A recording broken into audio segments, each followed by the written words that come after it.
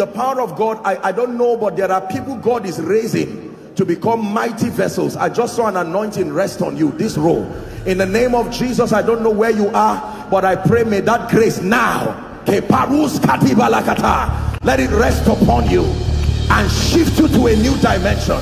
In the name of Jesus Christ. Welcome to Christocentric Message. On this channel, you are going to get soul-lifting messages, faith-based content, prayer drills, and videos that would help you grow spiritually.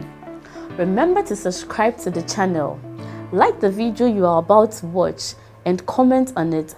Stay blessed. These truths that are coming forth from his word, and then number two, that God will grant us the grace to be practitioners of the same. I guarantee you that if you listen and you pay attention to the things that every speaker who came here shared with you, and then that which you are about to hear now within this brief session, it will be impossible for your life to remain the same. Please shout a loud amen. Lamentations chapter 10 and verse 27. We'll start with that scripture tonight. Lamentations chapter 10 and verse 27. Let me turn to it myself. Lamentations 10:27. 3:27 I meant to say. Lamentations 3:27. I wish it was projected, but then you can read it from your Bible or whatever device you have. Okay, I have it here. It says, it is good for a man that he bear his yoke in his youth. It is good for a man that he bear his yoke in his youth.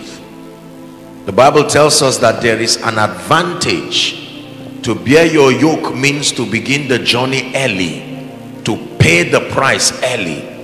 When I saw the theme of your conference, I was really very touched that a people can be that discerning to be serious about life and destiny. One last scripture and I begin to teach. Ecclesiastes chapter 12 and verse 1. It says to remember now your creator. Remember now thy creator, it says, in the days of thy youth, while the evil days come not, nor the years draw nigh, when thou shalt say, I have no pleasure in it. Remember now your creator in the days of your youth. I want to challenge us tonight. Everyone who is here, I believe you came by the inspiration of the Spirit. My charge tonight is to help us to be able to find purpose and to find meaning to life. Our world is full of purposeless people. Our world is full of angry people. The rate of suicide continues to increase in our world, even among young people, because they do not find any reason or any motivation for living. The rate at which people take their lives, live very irresponsible lives, tell that there is something about purpose, there is something about destiny that they do not understand. Are we still together? We look at our world and even our nation right now, and there is a very disturbing escalation of violence, terrorism, and every one of these violent individuals who kill people, burn homes, destroy the peace and the sanctity of a territory. Every one of them was once a baby in the hand of a woman. What suddenly transforms a baby into an evil man? What suddenly transforms a vibrant baby with a glorious potential and a glorious destiny to become one who would cause mayhem and destruction to society. Now tonight, very quickly, there are 5 questions I'm going to be asking you. These 5 questions are the questions that every man who must make a meaningful life and a meaningful destiny must be able to ask and to answer. Failure to understand the question and failure to answer this question would equal a life of frustration, a life of defeat. But happy is the man who is able to understand and answer these 5 questions. If you can understand these questions and answer them, you can be guaranteed that you are on your way to living a life of purpose, a life of meaning, and a life of high level impact. Can I tell you this? I guarantee you that everyone on earth is seeking answers to these 5 questions. The angry man who uses violence to communicate his aggression, the young person who is frustrated over the issue of a job, the student who is seeking admission, the one who is trying to graduate, the graduate who is looking for a job, the married man in search of children, the politician in search of a position. Everyone born of a woman is living for these 5 questions. This is why you live. This is why you breathe. In fact, it is a search for these 5 questions that brought you to be seated here right now tonight. Unfortunately, most people spend their lives and their days and they are never able to ask and answer these 5 questions. Some may answer a few of the questions and have some measure of success and advancement, but the Lord himself is going to be asking us these questions tonight, and my assignment is to ask you and also guide you to find answers. Can we do that within the few minutes we have? Pray a prayer whilst you are seated. Open my eyes, oh God. These are questions that pertain unto your destiny. Listen, if you do not answer this question, your children will pay for it. You do not answer this question, you may live a frustrated life. Happy is the man who is able to ask and answer these questions.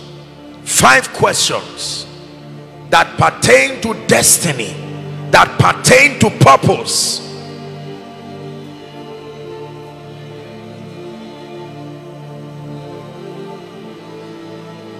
In the name of Jesus Christ. Are you ready? Question number 1.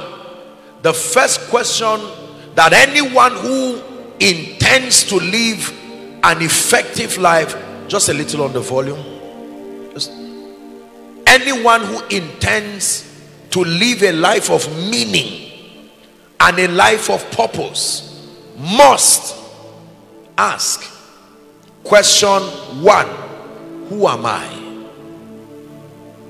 This is a very simple but powerful question. Who am I? This is a question that seeks to help you understand your identity. There is such a phenomenon in our world today called identity crisis, that if you do not know who you are, life, social media, the sociological context will try to define for you a template about who you are that may not have been in your original script as designed by God. Who am I? Let's look at a few scriptures. Psalm 49 and verse 20. Please help us, media. Let's work together so we can walk with time. Psalm 49 and verse 20. The Bible says, man that is in honor and understandeth not is like a beast that perisheth. One version says, a man of honor who does not know will die like a beast in the field. That means if you do not know who you are, it is possible to live far below God's expectation for you, simply because there is a problem with your identity. In Matthew chapter 16, I'll begin my reading from verse 13. Jesus Christ was with the disciples, and then he asked them a question. When he came to Caesarea Philippi, he asked a question saying, who do men say that I, the Son of Man, am? It was a question of identity. They had walked with Jesus for a few years at this time, and yet they did not know who he was. Next verse, please. Verse 14. They said, some say that you are John the Baptist, some say that you are Elias, some say that you are Jeremiah, and some say you are one of the prophets. And then he asked them, he said, now the question is to you, who do you say that I am? And he was shocked that although they were close to him, eating together, helping out in his crusades, they didn't know who he was. It was only Peter who spoke and said, I know who thou art. Thou art Christ, the Son of the living God. It took the disciples a long time to really know and understand who Jesus was in his earth walk. The question I have for you is, who are you? Do you just believe that you are a biological accident that just appeared as a union between a father and a mother to produce you? You are just an entity that makes up the space of the 7.6 billion people on earth, many roaming aimlessly through life. Do you believe you are just a figure in Nigeria's census, in Africa's census? Who am I? It's a question every champion must answer. When you know who you are, you will know who you are not. Let me give you two scriptures that reveal to you who you are. 1 John chapter 3 and verse 1. Powerful scripture. 1 John 3 and verse 1. Behold, what manner of love the Father had bestowed upon us, that we should be called the sons of God. It says, therefore the world knoweth us not, because it knew him not. Behold, what manner of love the Father has bestowed upon us, in calling us sons of God. Do you know what it means to be a son of God? It means one who came from God. It means one who is like God in every sense of the word. You look at the creation of man in Genesis chapter 1 and verse 26. The Bible says, and God said, let us make man. We're answering the first question. Let us make that man in our image. The image of God means his spiritual quality. Man, everyone, including you, was made in the image, that spiritual quality of God. And then man was made in his likeness. His likeness means his functionality, to have two hands, one head, two legs, and so on and so forth. So man, this man that is so confused, moving around, wondering what his destiny is about, the Bible says that man was made in the image and the likeness of God.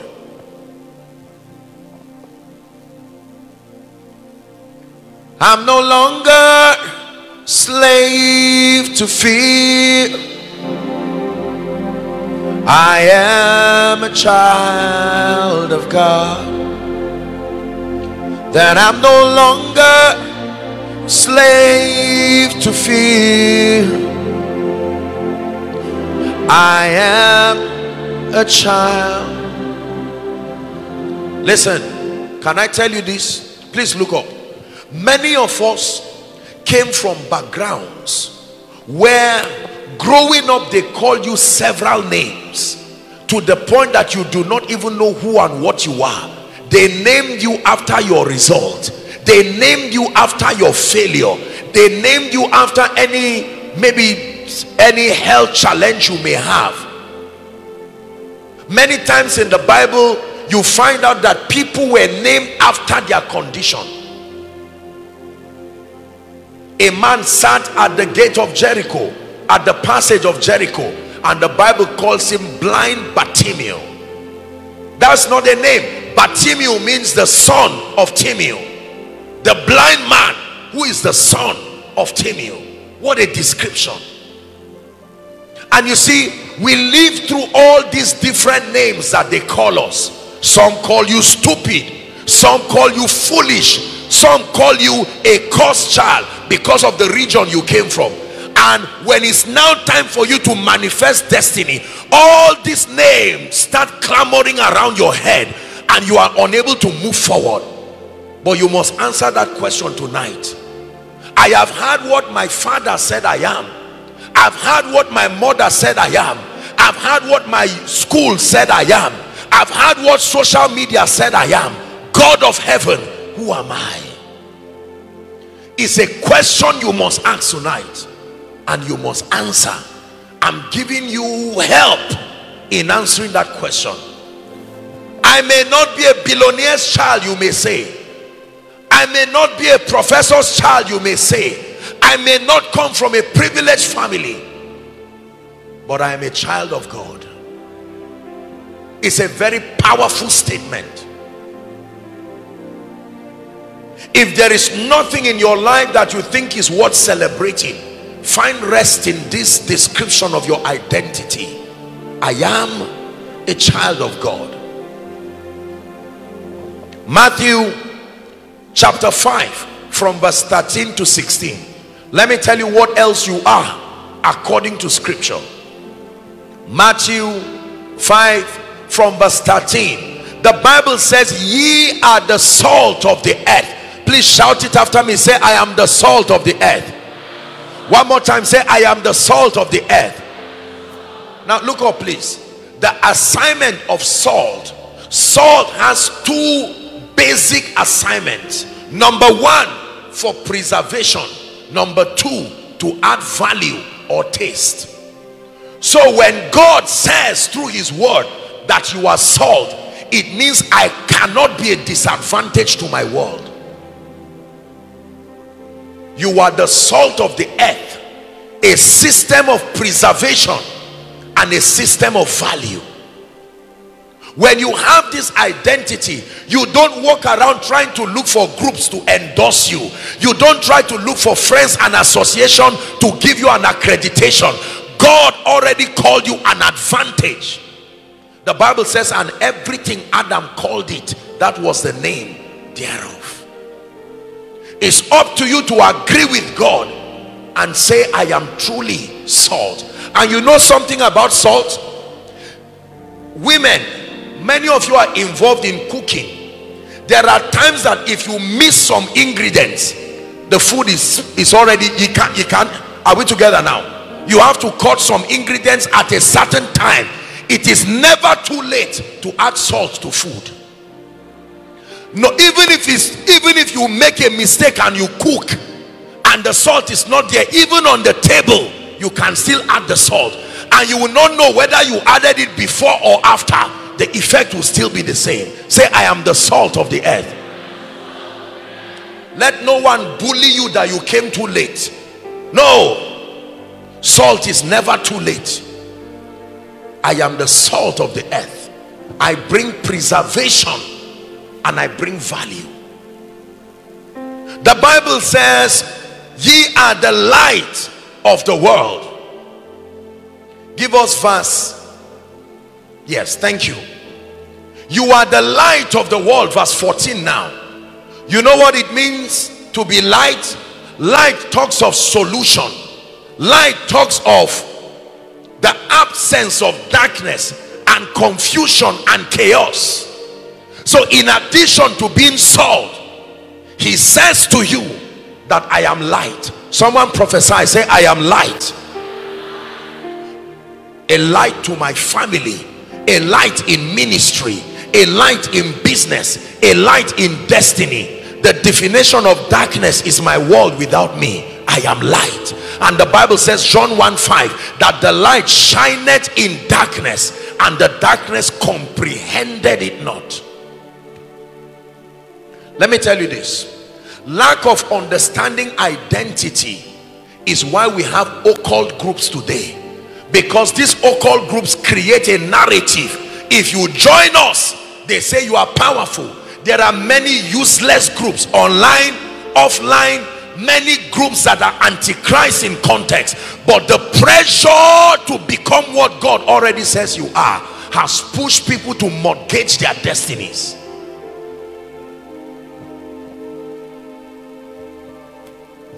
I'm walking in power, walking in miracles. I live a life of favor, because I know who I am. Walking in power, walking in miracles. I live a life of favor, because I know who I am. Please hear me. I don't care what circumstance led to your birth, prepared or not. I don't care the context. I don't care how bad your past had been. I don't care what the situation is. Let God be true and every man a liar. If he calls you a blessing, you are a blessing. If he calls you salt, you are salt. If he calls you light, you are light. Prophesy to yourself in 1 minute that in the name of Jesus, I reject from my life everything God did not say I am. That relationship is trying to prove to me like I am a non-entity. My lecturers respectfully may have called me names that should not be. Maybe my parents called me names that should not be. They call you the black sheep in the family. They called you a useless person. Answer that question tonight. I am greatness on my way to happen. I am the light, the light. I am salt. I am a child of God, a co-heir with God and a joint heir with Christ, seated with Christ in heavenly places, far above principalities, far above powers.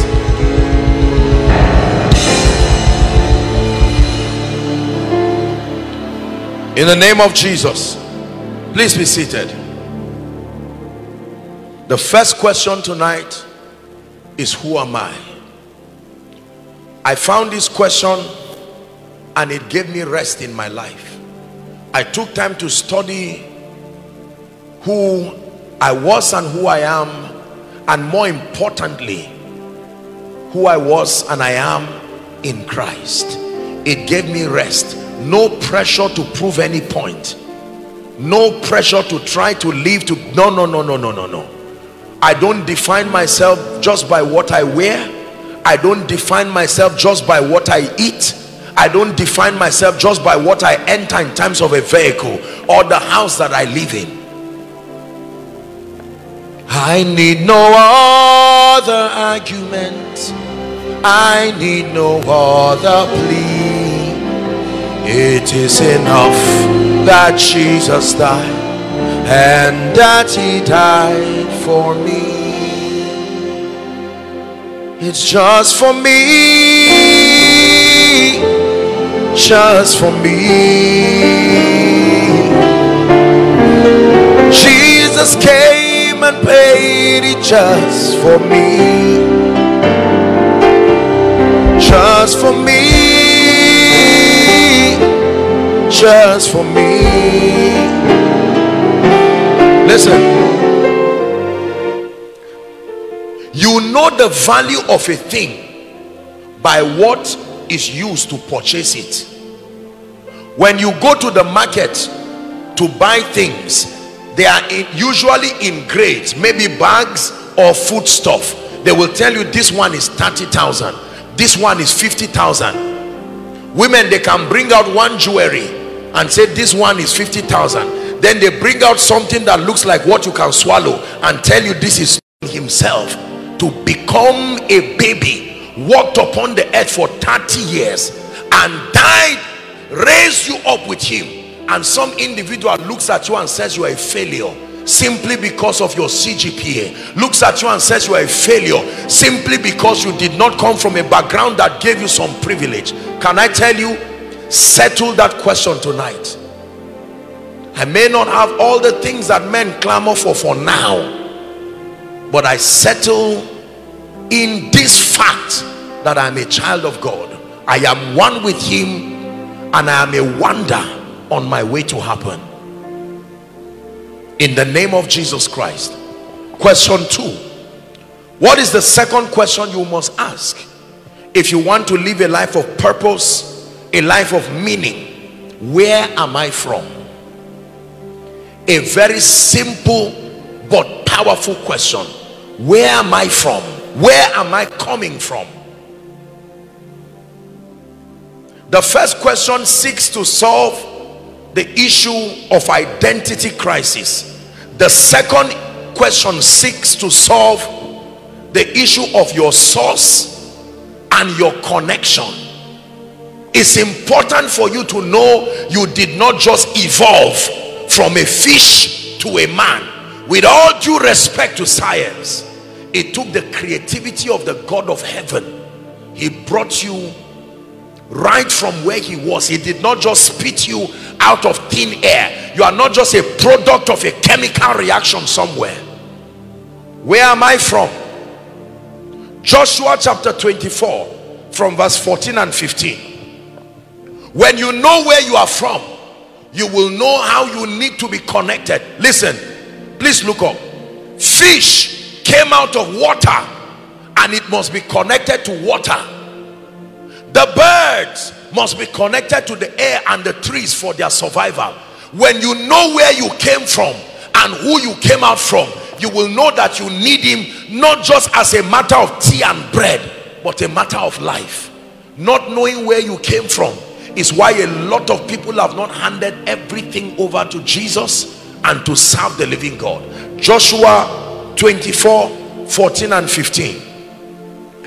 Now therefore, fear the Lord, he said, and serve him in sincerity and in truth, and put away the gods which your father served on the other side of the flood. Please continue, give it to us. And in Egypt, and serve the Lord. Verse 15 now. And if it seem evil unto you to serve the Lord, he said, choose you this day whom you will serve, whether the gods of your father, or the gods that were whatever it is, all of those gods that are on the other side, the gods of the Amorite. But as for me and my house, because I know where I come from, it's a choice that I've made. I will serve the Lord. I need him as a matter of life and death. The question where you are coming from will immediately put you in a position where you are not ashamed to be connected to source.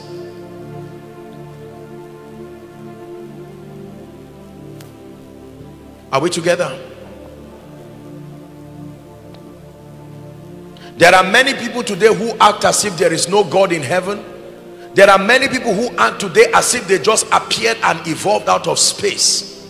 Knowing that man came from God means that man must depend on God and be connected to him to prosper. Is that true? There is a saying that a river that forgets its source, that river will dry up. A destiny and a life that forgets its source will dry up.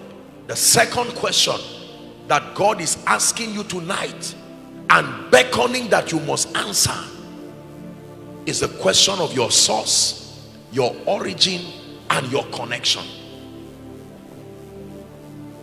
John chapter 1 from verse 6 and 7. Very quickly, let's hurry up. John chapter 1, 6 and 7. The Bible says there was a man. Help me read that scripture if you can see it. 1, 2, read. There was a man.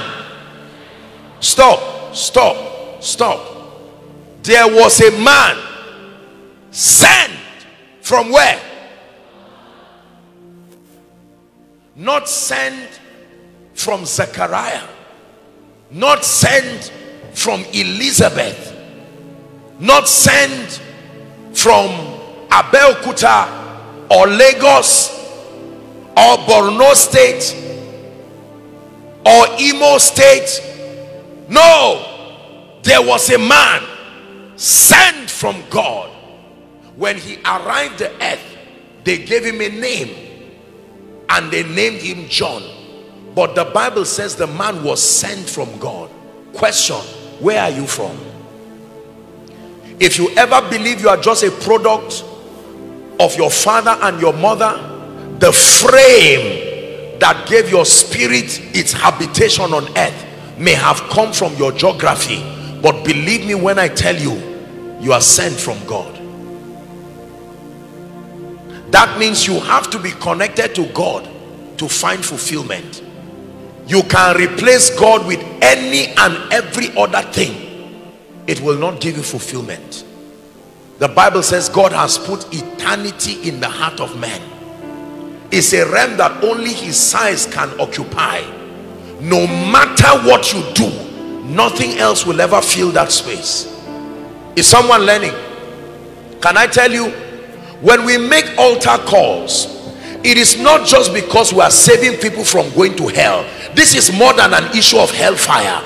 You are bringing people to be connected to their source. Watch this.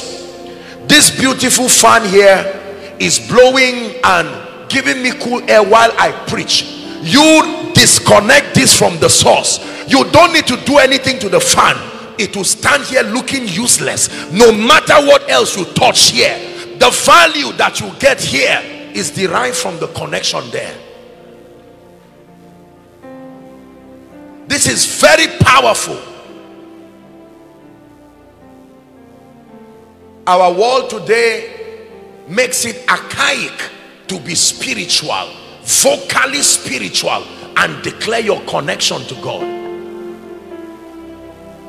We live in a world today where the more you seem to practice secular humanism and ignore the reality of the God in heaven, the more you seem to be approved by the status quo of society. I bring you a message tonight. Can I tell you, every one of you seated looking at me, you need God in your life, not just as a system of escape from hellfire alone. He defines the value of your life. You are everything, Lord. You are everything. You are everything. Listen, I love the psalmist. The psalmist loved God so much. You would see him describe his value, the value of God in his life. Where can I hide from your presence, he says. As the deer pants after the water brooks, he says, so my soul longs for you. Psalm 63 says, oh God, you are my God. It says, early will I seek you. My soul thirsts for you, as in a dry and a weary land where no water is. He said, to see your power and your glory, even as I have seen in the sanctuary.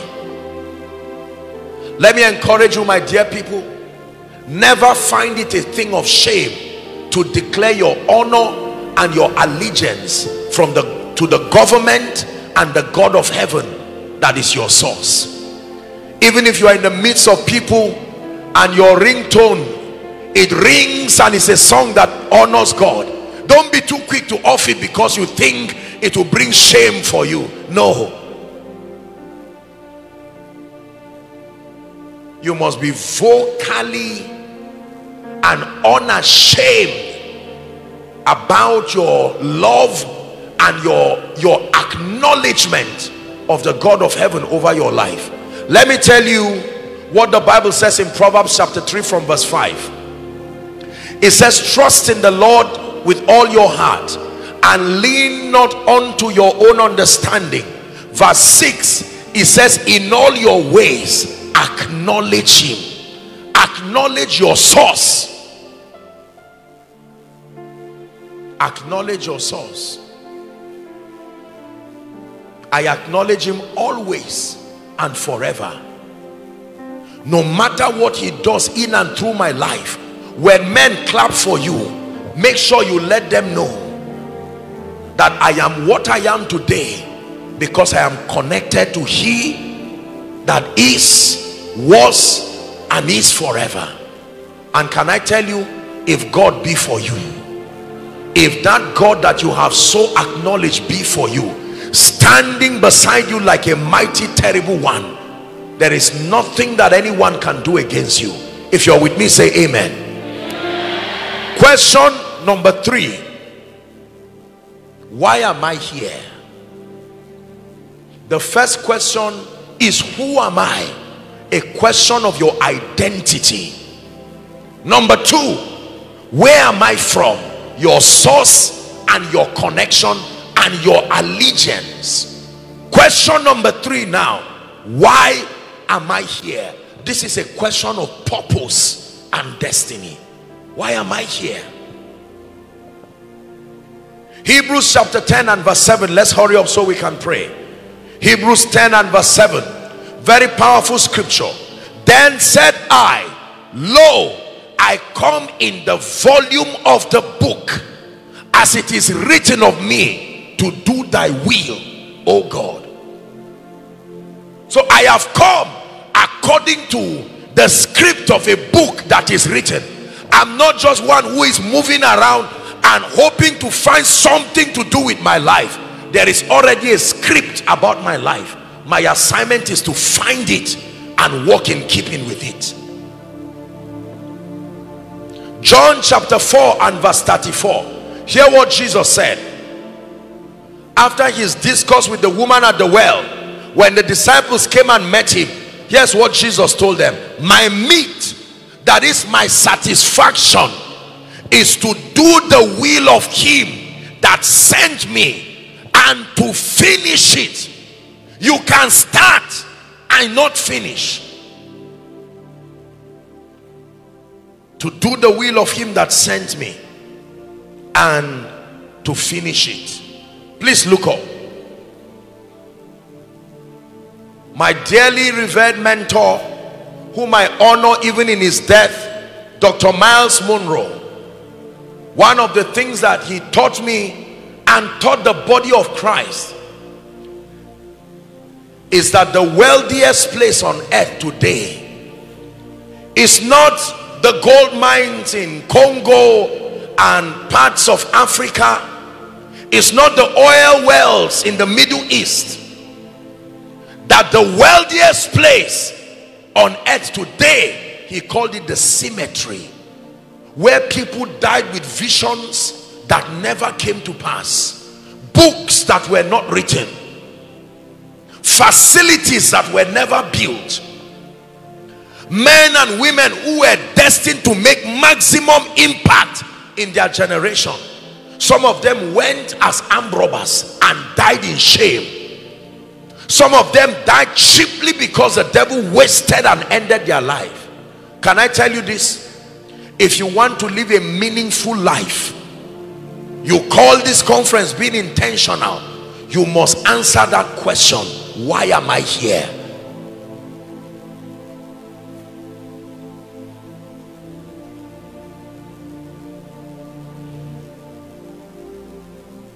John chapter 1, where we read earlier, verse 7 tells us why John came, and this represents the universal mandate of every believer.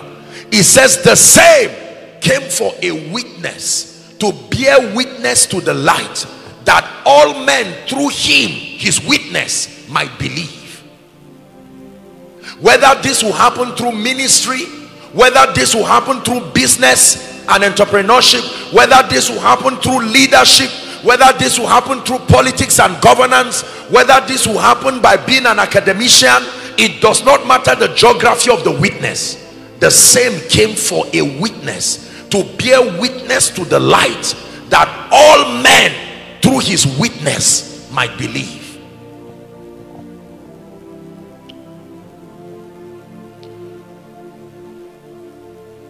The first serious book I remember reading, of course, aside from all of the manuals and the rest that you would get handbooks, you know, in the seminary and all of that. The first serious book that I remember intentionally reading for the purpose of my destiny is Discovering Your Purpose. There had been many other books, devotionals and other books that I remember reading, but I didn't pay attention to them. For many of them, I just read them for reading's sake, in all honesty, just to fill that void of spirituality. But the first book I remember sitting down with a notebook side by side and saying, I want to change my life. Things cannot be like this. When I found that book, I was already making some level of impact, but I wanted to be intentional about my life, and it changed my life forever. Listen to me. If you cannot tell me why you are on earth in one sentence, you do not know why you are here. As simple as this looks, you will be surprised that there are so many people who do not know why they are here.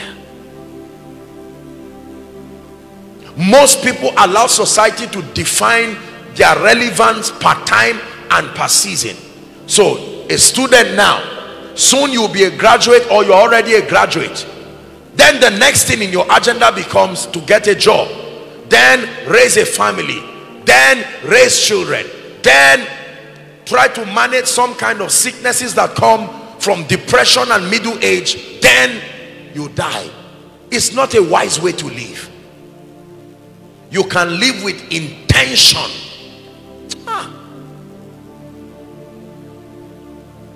Dependable, dependable God. It doesn't matter what comes my way, you are still God.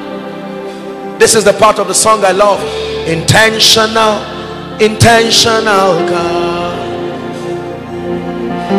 Everything is working out for my good. Hear me. He's intentional about making everything work out for you. According to Jeremiah 29 and verse 11, that I know the thoughts that I think towards you, saith the Lord, they are thoughts of peace and not of evil, to bring you a future and an expected end. You must be intentional about discovering why you are here. Some of you, after this conference, you need to go to a bookstore and go and get materials that help to define your purpose for existence. Question 4, very quickly. What can I do? Oh, powerful. This is a question that seeks to help you understand your abilities, your giftings, and your potentials. Question 1, who am I? Question 2, where am I from? Question 3, why am I here? Question 4, what can I do? Let me tell you what you can do. Philippians 4:13. Philippians 4 and verse 13. Everyone read it loud and clear if you can see it. Ready? 1, 2, read. I can do all things through Christ which strengtheneth me.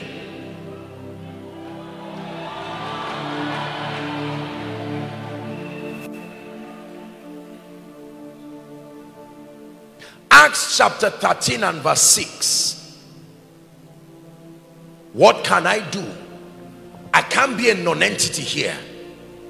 This is identifying your giftings, identifying your potentials. Dr. Miles Monroe would define potentials as your inherent abilities. Abilities that are locked up within you. You don't have to create or invent them. You only develop and deploy them. Acts 13:6. Did I get that right?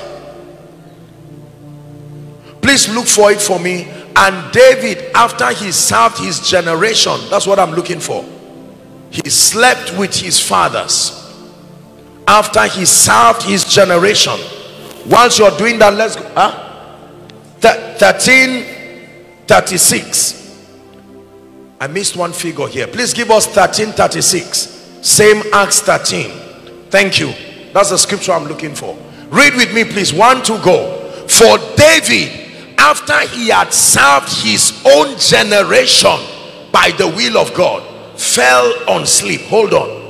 That means you are not permitted to go until you bring that which is locked up within you and you serve your generation with it. Discovering your place in life is important, but discovering the tools. Now please look up. If I wear a lab coat and you see me hang a stethoscope on my neck, you would most likely call me a doctor. Is that true? If you see me wear an engineering helmet and holding a tape or holding something around, you will call me an engineer. If you see me with a T-square and a drawing board or some laptop using AutoCAD, you most likely say I'm an architect or a builder. Your abilities are pointers to your potential. You can know where you are going by what tools you were given. You can't call somebody with a hammer and a nail a doctor. He most likely may be a carpenter. What can I do? What do I have? In Exodus chapter 4, from verse 1 and 2, then we jump to verse 17. Please write it and watch this carefully. Exodus chapter 4. The Lord appeared to Moses, and the Bible says, and Moses answered and said, behold, they will not believe me. I have found where I'm to go. I know my assignment. My assignment is to be a deliverer, but what tools will I use?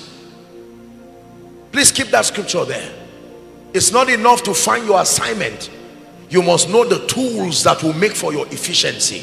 The Bible says they will not believe me, nor hearken unto my voice, for they will say, the Lord had not appeared unto thee. Next verse, verse 2. And the Lord said unto him, please read with me everybody, 1 to read. And the Lord said unto him, what is that in thy hand? And he said, a rod. God will never send you until he puts something in your hand. That rod, for someone, that rod is your ability to sing. For someone, that rod is supernatural intelligence. For someone, that rod is leadership acumen. For someone, that rod is physical strength. For someone, that rod is the ability to be so trusted, that integrity and dependability. It's time for you to take that rod he's put in your hand, because the king's word and the king's duty and the king's business requires haste. Go to verse 17 of Exodus chapter 4. It says, and thou shalt take this rod in your hand, wherewith shalt thou do signs. As you are going to fulfill purpose, your potential, that will be what you will use to be a blessing to people. Can I tell you this? Please look up. I remember many years ago getting a sheet of paper and writing a list of my potentials. When I found out what I'm teaching you now, I had just, in fact, I'm not even sure I'd started ministry. I wrote it down. I remember. I still have the book, old book, but it's there. Let me tell you the things I wrote. I wrote singing. I wrote creativity. I wrote counseling. I wrote the ability to teach. All of those things, there is none of them that is not in use in my life today. Can I tell you this? Everything that you will use to serve the purposes of God is already within you. Everything David had became the weapon. If it was if it was the courage of a warrior and the ability to sling, he used it to kill Goliath. If it was music, he used it to drive a spirit out of Saul. Can I tell you, don't waste anything God gave you. Let me give you an assignment. Write out this night, make it an assignment. Everything you know that constitutes an advantage in your life, write it. Dearly beloved, I hope you were blessed by this message. Do not keep the video to yourself. Share to as many as you can to help them bless. Check our homepage for more of our messages. Subscribe to the channel, comment on it, like it. See you on our next video. Bye. Pray, pray, pray for your destiny.